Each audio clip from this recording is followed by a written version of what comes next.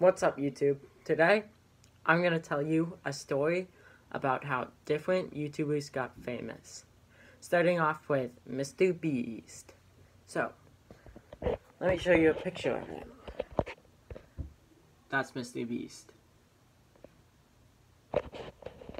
Mr. Beast started off as a kid uploading YouTube videos in his basement. So, one day, people started watching his videos. And then all of a sudden, he became like famous, and people like watched him. Like, oh my god! Okay, and then he made like challenge videos, and everyone watched him. Number 2, David Dobrik. So David Dobrik, this dude, like, I don't really watch his videos, but that's okay. My biology teacher taught David Dobrik. She was in one of his videos.